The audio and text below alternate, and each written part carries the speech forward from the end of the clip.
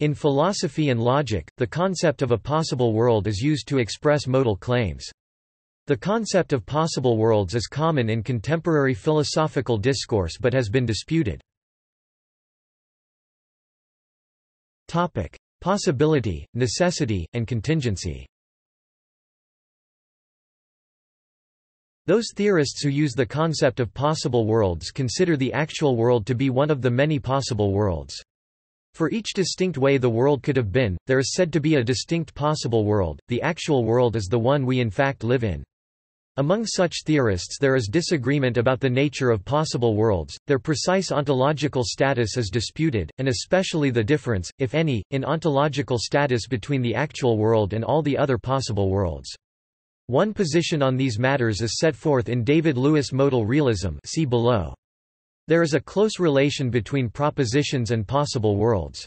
We note that every proposition is either true or false at any given possible world, then the modal status of a proposition is understood in terms of the worlds in which it is true and worlds in which it is false.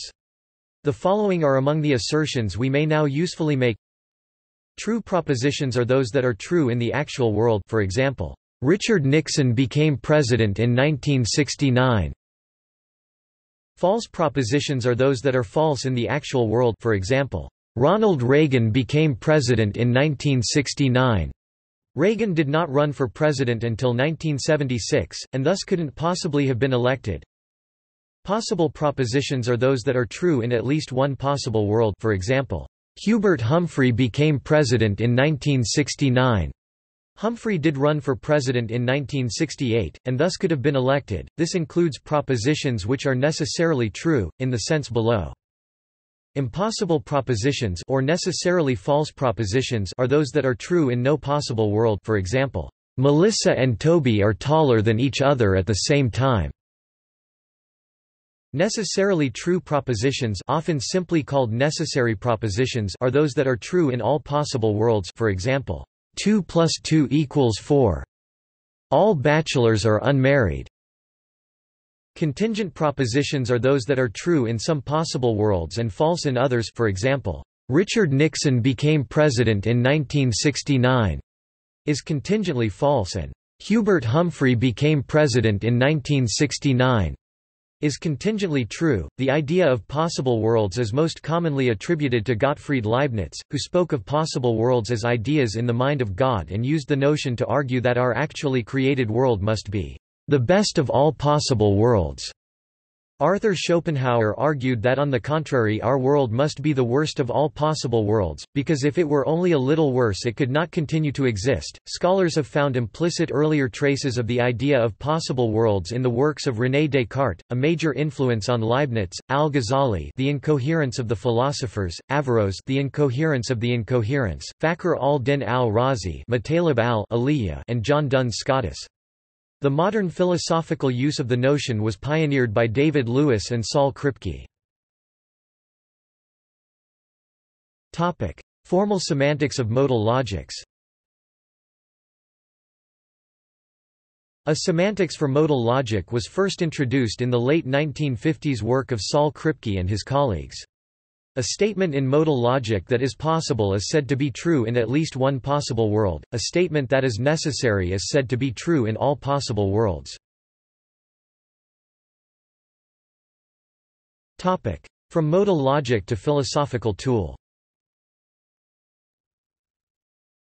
From this groundwork, the theory of possible worlds became a central part of many philosophical developments, from the 1960s onwards, including, most famously, the analysis of counterfactual conditionals in terms of nearby possible worlds, developed by David Lewis and Robert Stalnaker. On this analysis, when we discuss what would happen if some set of conditions were the case, the truth of our claims is determined by what is true at the nearest possible world or the set of nearest possible worlds where the conditions obtain. A possible world W1 is said to be near to another possible world W2 in respect of R to the degree that the same things happen in W1 and W2 in respect of R. The more different something happens in two possible worlds in a certain respect, the further they are from one another in that respect. Consider this conditional sentence. If George W. Bush hadn't become president of the U.S. in 2001, Al Gore would have. The sentence would be taken to express a claim that could be reformulated as follows. In all nearest worlds to our actual world, nearest in relevant respects, where George W. Bush didn't become president of the U.S. in 2001, Al Gore became president of the U.S. then instead. And on this interpretation of the sentence, if there is or are some nearest worlds to the actual world, nearest in relevant respects, where George W. Bush didn't become president but Al Gore didn't either, then the claim expressed by this counterfactual would be false.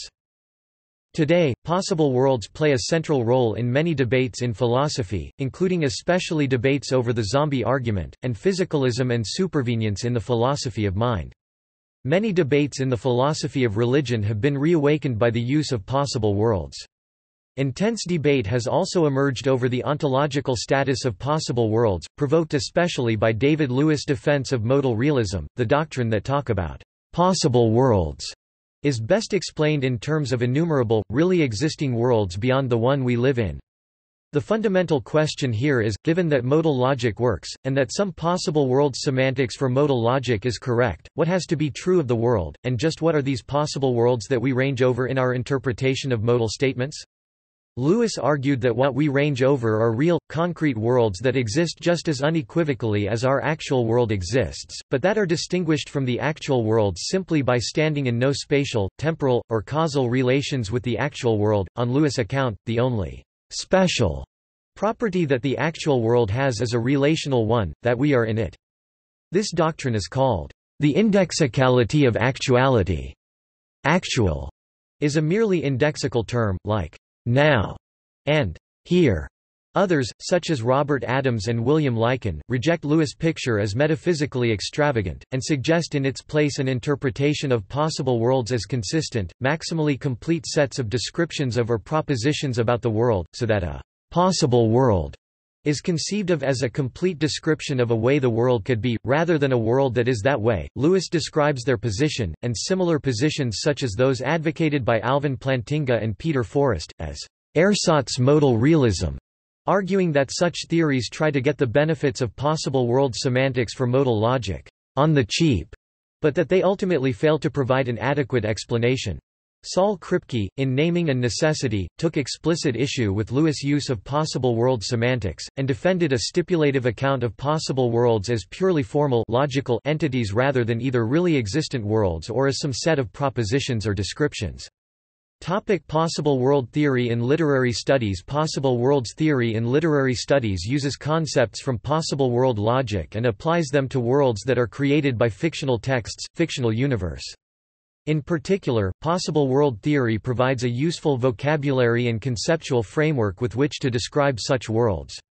However, a literary world is a specific type of possible world, quite distinct from the possible worlds in logic. This is because a literary text houses its own system of modality, consisting of actual worlds, actual events, and possible worlds, possible events. In fiction, the principle of simultaneity, it extends to cover the dimensional aspect, when it is contemplated that two or more physical objects, realities, perceptions and objects non-physical, can coexist in the same space-time. Thus, a literary universe is granted autonomy in much the same way as the actual universe. Literary critics, such as Marie-Laura Ryan, Lubomir Dolezal, and Thomas Pavel, have used possible worlds theory to address notions of literary truth, the nature of fictionality, and the relationship between fictional worlds and reality. Taxonomies of fictional possibilities have also been proposed where the likelihood of a fictional world is assessed. Possible world theory is also used within narratology to divide a specific text into its constituent worlds, possible and actual. In this approach, the modal structure of the fictional text is analyzed in relation to its narrative and thematic concerns. Rain Roud has extended this approach onto cultural worlds, comparing possible worlds to the particular constructions of reality of different cultures. However, the metaphor of the cultural possible worlds relates to the framework of cultural relativism and, depending on the ontological status ascribed to possible worlds, warrants different, often controversial claims ranging from ethnocentrism to cultural imperialism. See also Standard translation, an embedding of modal logics into first-order logic which captures their possible world semantics. N universes. Modal fictionalism. Fictionalism. Impossible world. References. Further reading. D.M. Armstrong, A World of States of Affairs 1997. Cambridge, Cambridge University Press ISBN 0-521-58948-7 John Divers, Possible Worlds 2002. London, Routledge ISBN 0-415-15556-8 Paul Herrick, The Many Worlds of Logic 1999. Oxford, Oxford University Press Chapters 23 and 24. ISBN 978-0-19-515503-7 David Lewis, On the Plurality of Worlds 1986. Oxford and New York, Basil Blackwell ISBN 0-631-13994-X Michael J. Liu ed., The Possible and the Actual 1979. Ithaca and London, Cornell University Press ISBN 0-8014-91789 G.W. Leibniz, Theodicy 2001. WIPF and Stock Publishers ISBN 978-0-87548-437-2 Brian Skirms, Possible Worlds, Physics and Metaphysics 1976. Philosophical Studies 30 Topic External links Possible Worlds Entry in the Stanford Encyclopedia of Philosophy Possible Worlds, What They Are Good For and What They Are, Alexander Pruss. Possible Objects Entry in the Stanford Encyclopedia of Philosophy. Impossible Worlds Entry in the Stanford Encyclopedia of Philosophy